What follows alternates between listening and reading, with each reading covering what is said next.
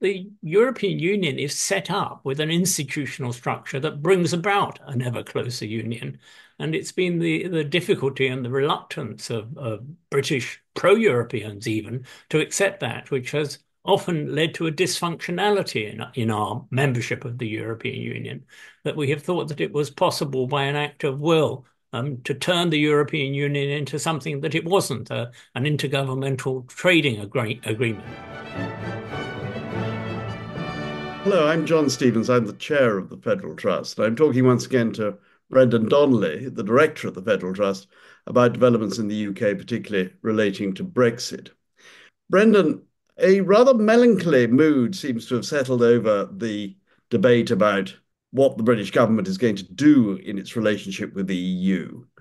There is an increasing tendency from Labour commentary to suggest that we are where we are. We have to lie on the bed we've made because the European Union, in any event, doesn't really want us back. And so, therefore, seeking a serious rejoin policy is really for the birds. Why is this tone emerged now, do you think? Well, I think there's an electoral calculation behind it and an internal Labour calculation behind it. A lot of people, a lot of members of the Labour Party hoped very much that when Labour got into government, one of the ways in which it would differentiate itself from the Conservative Party was by a much more radically enthusiastic approach to the European Union. That certainly hasn't happened. And in order to deal with this unhappiness, potential unhappiness within the party, the Labour Party leadership have evolved a two-pronged strategy, if you like, a two-pronged rhetoric and narrative, one of which is to say that there's a reset of the relation with the European Union. And that, of course, is a very movable feast. It's a very elastic concept. It'll take some time before it becomes clear how thin gruel this is, the reset. But the other half of the rhetoric is to say, well, anyway, the European Union don't want us. And that, of course, dispenses the United Kingdom government from pursuing with any enthusiasm or any vim the approach to rejoining the European Union.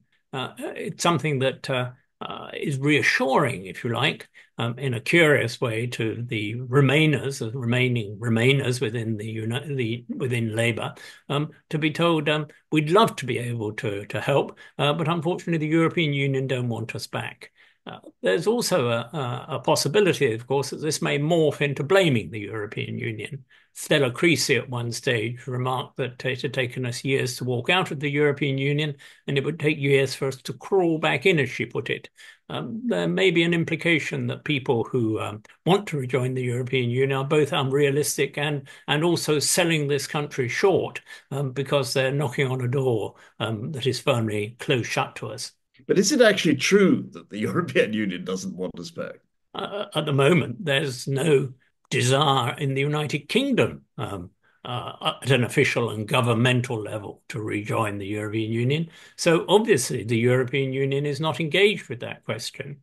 It's a different question. How would they react if we seriously and enthusiastically and on some basis of political stability were to approach the European Union asking to go back? And there, I think we would certainly, in the right circumstances, receive an encouraging response.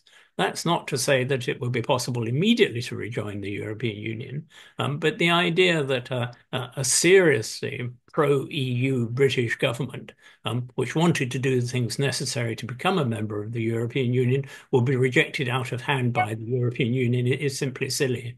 When one talks to people in the European Union about Britain's future potential rejoining, one's very much struck by this lack of trust, the profound lack of trust that has been created by the whole Brexit process. And the blame for that at the moment lands very squarely on the Conservative Party. But do you feel that that might also be extended to the Labour Party in due course? I think it will be extended to the Labour Party, but it's not just a question of how Boris Johnson and how Theresa May conducted the negotiations leading to Brexit. there's a further distrust, a more deeply embedded distrust in many quarters in continental Europe, within the European Union, for the United Kingdom, which spent all its time negotiating opt-outs and special arrangements, supposedly in order to make more solid and more reliable its membership of the European Union, and then turned around and decided to walk out anyway. Now, that's not a petty-minded distrust. It's not a resentment in the same way as Boris Johnson generated in continental Europe, but it is a question mark that people put to themselves. Would the United Kingdom ever be prepared to be a sincere and full member of the European Union, given its traditional hostility to the political integration which is at the heart of the European Union? So the crux of the matter is Britain recognizing its need to accept that political dimension, and that must entail no longer having the opt-outs, particularly on the euro and Schengen, and the ultimate objective of ever closer union. Well, it's not just an objective of ever closer union, it's a process which is going on within the European Union. The European Union is set up to be an ever closer union. People sometimes talk in this country about airy-fairy ideas of federalism in the United States of Europe. Uh, the European Union is set up with an institutional structure that brings about an ever closer union. And it's been the difficulty and the reluctance of British pro-Europeans even to accept that, which has often led to a dysfunctionality in our membership of the European Union, that we have thought that it was possible by an act of will to turn the European Union into something that it wasn't, an intergovernmental trading agreement. It's much more than that, and you can't simply wish it away by an act of the will. But is the implication of this that what is required by pro-Europeans in Britain is to convert British public opinion to that ultimate objective of a European destiny for Britain? And so the ideas which are even very widely spread among pro-European campaigners rejoin opinion in Britain that one can proceed step by step, that you go to the single market and then it will ultimately lead to acceptance of the notion of having to accept the euro and Schengen and the rest. I mean, that approach is unsound, that what is required is a sale of the whole idea of a European destiny for Britain. I think if you look back on the years leading up to Brexit, I said that all the opt-outs and special arrangements for the United Kingdom raised eyebrows in the rest of the European Union, but they were also counterproductive in this country because they led to the idea that the less we had to do with European integration, the better the terms of our membership. During the Remain campaign, the referendum campaign, a lot of people said that the United Kingdom had a particularly favourable set of membership conditions for the European Union. Well, that wasn't really true. It was a partial member of the European Union, and you can regard Brexit as being the ultimate opt-out of the European Union.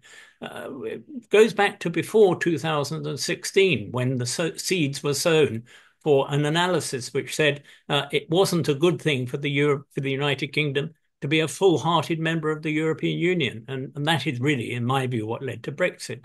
So if we are going to be back in the European Union, it seems to me that that will only be politically and psychologically sustainable on the basis of our accepting the European Union for what it is, and in joining our destiny to it, and recognizing that we are a part of this European process.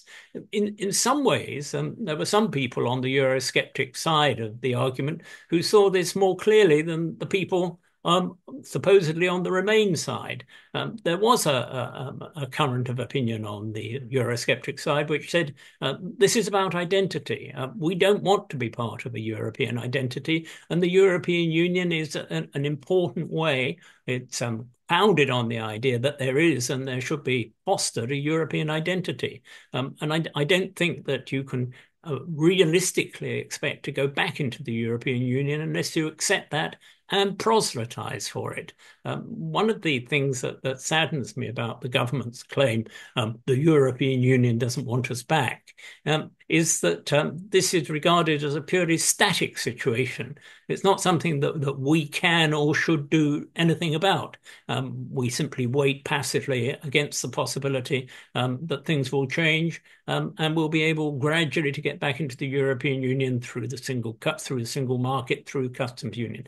I'm not sure the European Union would tolerate that. They might well see it as cherry picking. It would turn us into rule takers rather than rule makers. And I'm afraid it's a purely mercantilist view of the European Union.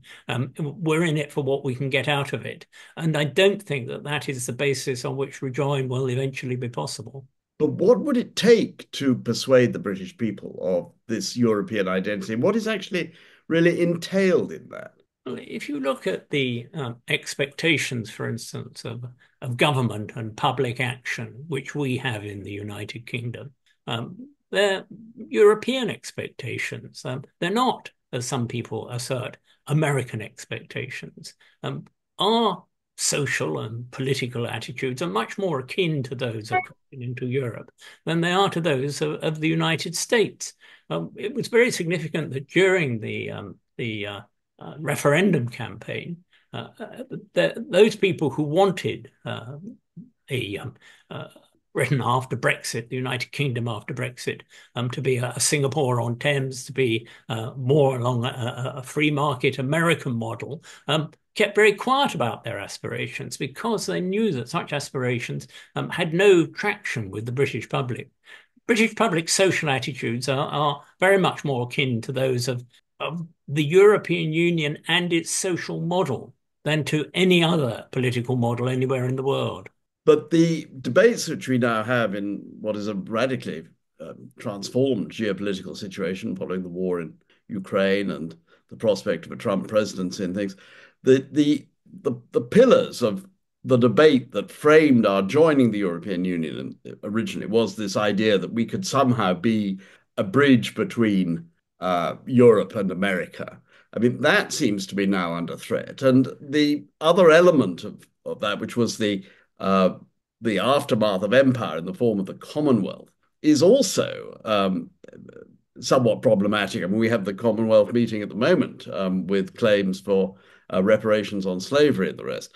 So we have this threat to European security from Russia and China on a level unprecedented since the Cold War. I mean, it's in this area that we must search for reframing the argument for rejoining the European Union, presumably. I think the one goes with the other. I think the idea that we could be a bridge between the European Union and the United States was always overstated, and it was, if you like, an attempt to provide a new version of the special relationship of the Second World War alliance of the United States and the United Kingdom standing shoulder to shoulder in particularly close amity. And of course, the idea that there is any other alternative home for security policy for the United Kingdom other than Europe is one which is even more difficult to sustain now than it was 10 or 15 years ago. I think the identity of the European Union and the United Kingdom within it will stand on two pillars in future, one of which will be to do with security, but the other of which will be to do with shared values and shared aspirations, shared models of society, if you like. And the contrast with America is likely to increase, particularly if there is a Trump presidency. That would certainly put an end to any thoughts, in spite of what Keir Starmer has been publicly hoping of a special relationship with the United States.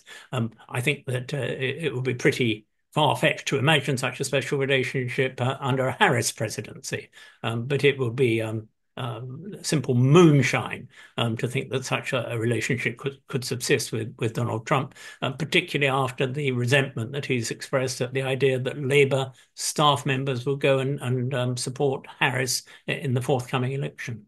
I mean, it does seem that a Trump presidency could present quite considerable problems for this Labour government.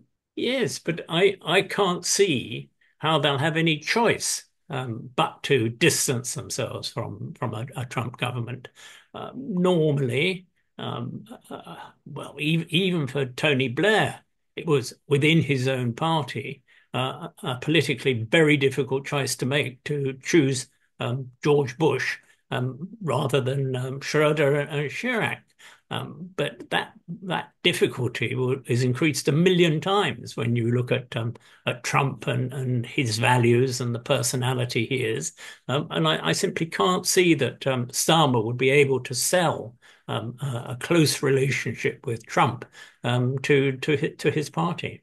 But it might be an argument that has traction within conservative circles, or particularly in reform circles. And it is possible that a Trump presidency would greatly increase the influence of Nigel Farage over the future of the British right, and that we would thereby get a sort of polarization in our politics between a pro-American and a pro-European vision.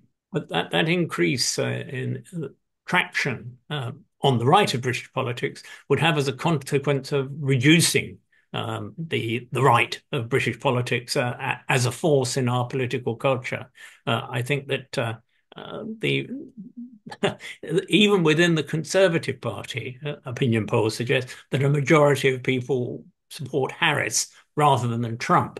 So I think it would be something the Conservative Party or the right of the British political spectrum would need to be very careful about before going down the road of endorsing Trump in the event. By no means a certainty, by no means a certainty, but in the possible event of Trump becoming president. I think that would render the right of British politics toxic in a way that it's never been since the war. But also more broadly, the issue of where we belong and this choice between being close to America and close to Europe, or close to Europe. I mean, this has been a debate which has been beneath the surface really ever since we did cease to be an empire. And it's one which we've tried to evade. And in many respects, the story of our relationship with the EU has been part of that process of evading where we actually set our destiny. And having this debate exposed is surely quite a dangerous development. Well, it does have dangers within it, but I think there have been dangers to the stability, to the emotional and political stability of our culture by burking this debate, by avoiding it. Um, the special relationship was, in my view, always a cloak or a mask for the feeling of regret and bitterness at having lost the empire, at having, if you like, come down in the world. We hadn't come down so far as people said we had because we had this special relationship. This question of a debate between identities, American and European, I think was more to do with British unhappiness, no longer having the identity that we had before, or corporately and politically, imperially we had. And I think there was no real contest between American and European identity. It was a pseudo combat in order, as you say, to avoid facing up to painful truths about Britain's changed and in some ways diminished, geostrategically diminished role in the world. What about the Commonwealth in this? I mean, I mentioned earlier we've obviously having the Commonwealth meeting going on, which Starmer's attended and been somewhat acrimonious in some respects.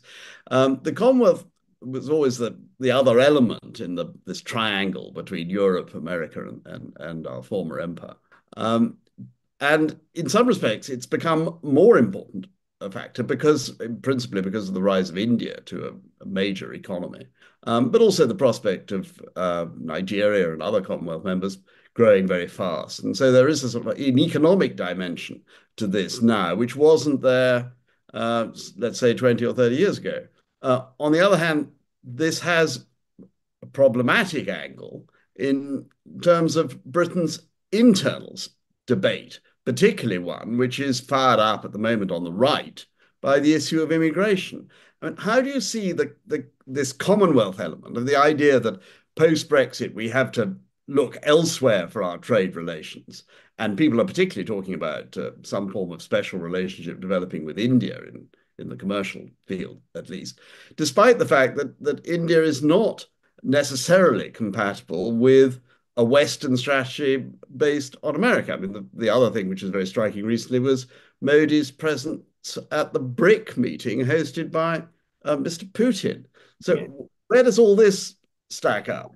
It doesn't stack up. And in the same way as uh, America is a hypothesis desperately embraced in order to disguise and turn away from what is the British reality of the day. So the Commonwealth is a yet more implausible mask and pretense. The thought that the United Kingdom can see as a large part of its economic and political future, its relationship with India, is pure self-delusion. It's even more absurd than the idea that you can't that you can turn your back on Europe, which geographically, politically is there and is unavoidable. No, I simply don't take seriously this idea that we're going to replace uh, the European links that were so important to us for 50 years with links with India. None of that prevents having better trade relationships with India. Perhaps there can be a reset of relations with India, and I'd be all in favour of that. But a reset is not what we need with the European Union. We need to rejoin as soon as possible and to turn back the vast problems and the disruption which has been caused by Brexit. But what you're really saying is that these issues of identity, the ones which actually framed our original decision to join the EC, this question of where we stand in the world vis-a-vis America, where we stand vis-a-vis our former empire, they're back with a vengeance and may well frame, well, we'll have to frame indeed, the debate about how we ultimately come to conclude that our identity is a European one, our destiny is a European one, which, as you said before, is really the prerequisite of a campaign to rejoin. Yes, America traditionally, although not exclusively, has been an attractive pole of attraction to the right of British politics. Um, it's a strange somersault that is now being turned to claim that the Commonwealth, and particularly what sometimes called the new Commonwealth, could be an alternative pole of attraction to Europe. I don't think that very many people who voted to leave the European Union in 2016 wanted to replace an over-dependence on the European Union with an over-dependence on India. I think that would have seemed a very strange conclusion to draw from their vote in 2016. But these issues are all coming to the fore. I mean, we see whether Trump wins the presidency or not, but even if he doesn't, the trend in America towards isolationism, particularly in trade, Mm. is well established and is certainly not going to change. It's, if anything, going to intensify. And all the problems that arise about seeking an alternative in Asia, in India, particularly in the building on the former Commonwealth, are equally coming to a head at the moment. I mean, how long will it be possible for the Labour Party to maintain this current position of essentially pretending that Brexit is there and done and there's nothing we can do about it? Particularly with the economic pressures mounting. I mean, the idea that they can go on talking about growth without addressing the issue of raised by Brexit on our trade seems incredible. Well, it is incredible, and I think the supposed Brexit position at the moment is an unstable one. It will always be throwing up new problems, new challenges, new incoherence, and new anomalies. And the Labour Party's approach to it also is incoherent. Uh, People sometimes talk about the way in which Starmer, for quite a long time, was in favour of a second referendum. He seemed to speak much more favourably about the possibility of rejoining the European Union than is his governmental policy or has been his policy for the past couple of years. Well, it may be that intellectual and political flexibility will allow him in a couple of years to do another somersault and conclude that the only way in which he can thread the needle of greater growth, of dealing in particular with the deficit of public spending, the government indebtedness, is growth through the European Union. And it wouldn't surprise me entirely if in 2 years' time he did come to that conclusion there as a volte-face. You remember, of course, that President Mitterrand started off with rather an anti-European policy, and then he did a 180-degree turn. It wouldn't entirely surprise me if something similar were done by Starmer in a couple of years' time. So the current pessimism in pro-European circles that we're in for a long haul at best may actually be misplaced, because if one looks at the factors that are building, which we're going to force this onto the agenda again, and the pace at which they are building is very striking. And it could well be that within 2 years, we have a crisis on both fronts, on a geopolitical front and on an economic front, that forces this question to open again. I think that's possible. I think it will be a high price to pay in order to get the reversal of Brexit back on the political agenda. But I think it's possible, and I think when you've done something as rash and ill-considered as Brexit, you do expose yourself to all sorts of vulnerabilities from the wider world. You can't isolate yourself from the wider world once you've taken the foolish decision to leap off a cliff and wait to see what happens to you when you get to the bottom of the cliff. Terrible things can happen to you, and you're in a particularly weak situation in a volatile and unpredictable world, which the world has become very much more so since Brexit. Yes, it's strange that the Labour Party has this vast majority, but its actual position is extraordinarily fragile. And It is an anomaly of the British political system, and particularly of the electoral system. but that fragility feeds into the wider fragility of that Brexit has left us essentially at the mercy of events over which we now have really very little control and very little influence. Brendan, many thanks for this discussion, and we will continue to pursue the themes in further videos. Thank you.